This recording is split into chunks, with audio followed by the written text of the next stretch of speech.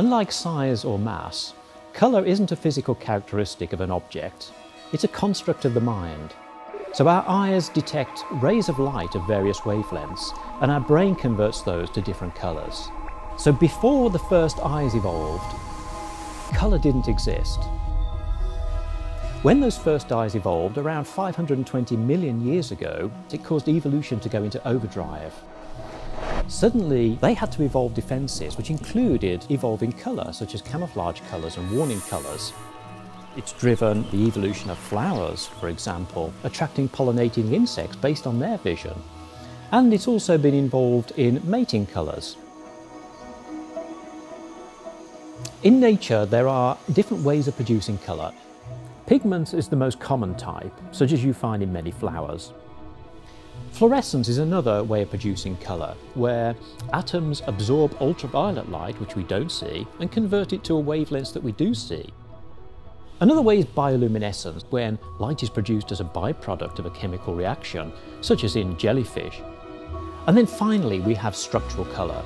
Structural colour involves tiny structures, microscopically sized, that reflect and refract light to produce some of the brightest colours you find in nature, such as those in hummingbird feathers or tropical butterfly wings. You may notice that if you take a peacock feather home, the structural colour in these feathers carries on shining just as it did when it first left the peacock. In fact, it would carry on for millions of years in that way. Whereas pigments, such as those found in flower petals, will be broken down by sunlight quite quickly. It's also lightweight, so it can lend itself well to commercial products. A jumbo jet, for example, if you replace the pigmented paint used to cover that with a structural colour, you'd have a saving of about 1 ton in weight, which is quite significant in terms of the fuel costs. So one problem with structural colour to now is that it's been quite difficult to make, particularly the type that we find in nature.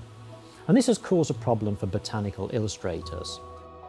There are some plants with structural colours that have been reproduced using only pigments, which is all the artist had. But now we've devised a method to produce pure structural colour. And then we've been able to break it up into tiny flakes that we can mix in with a paint formulation. And so when it's applied on the canvas, those little flakes align themselves perfectly and you get the same really nice iridescent effect.